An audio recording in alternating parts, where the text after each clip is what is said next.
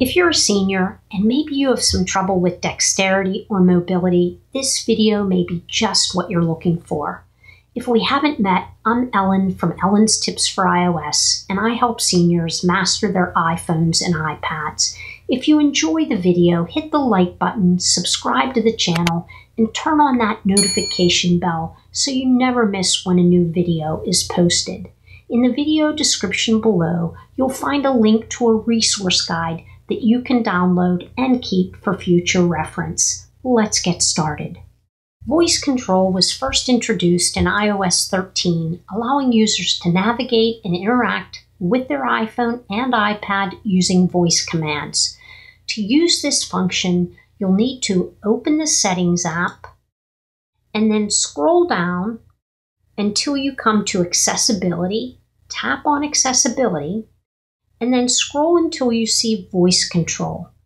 Tap on Voice Control, and then if you've never set this up before, the screen is going to look a little bit different than it does here because I already have voice control set up. It's going to look something like this. You'll tap on Set Up Voice Control and then follow the on-screen commands. With voice control enabled, you'll see a blue microphone in the upper left corner of your device. You won't need to invoke Siri or use any other kind of wake word to navigate the iPhone or iPad. Simple commands like Open Mail, Go Home. You will need to learn specific commands for control, which can take some time. For example, selecting an item in the Settings app requires saying Tap General rather than Select or Choose. Let me go ahead and give you some examples of how you can easily use voice control. Open Control Center. Go Home. Open Safari.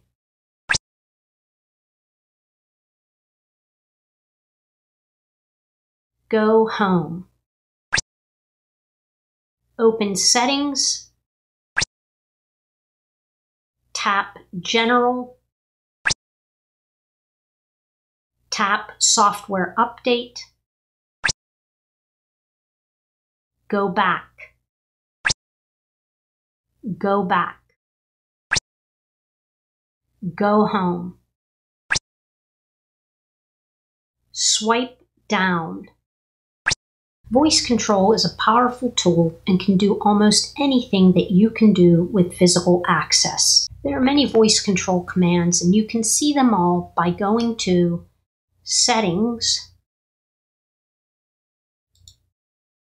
scrolling down to Accessibility,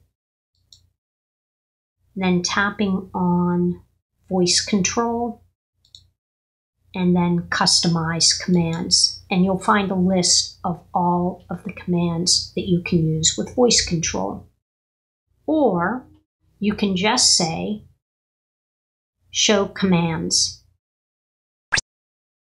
And a list of all of the commands will come up as long as you have voice control turned on. There are several customization settings that you can use to make your life easier. For example, you can create a home address option that will enter your home address whenever the phrase is spoken. This is very useful when filling out forms, and here's how you create that. You'll tap on Create New Command, and then you'll enter the phrase, and in this case we're going to enter home address. And now you'll go ahead and you'll tap on Action, and then you'll tap on Insert Text, and now you'll enter the home address that you want to use. When you're finished, you'll hit the backspace in the upper left corner. You'll hit the backspace in the upper left-hand corner again. And now let me show you how to use this in the Notes app. Open Notes, tap New Note, Home Address. And there you have it. That's how simple it is to use the voice control with your own customization. People who can control their iPhones and iPads with their hands may find this feature difficult to use. Still, it is incredibly useful for those who have limited dexterity or mobility. Let me know in the comments section if you find this feature useful or tedious. Thanks so much for watching. I'll see you next time.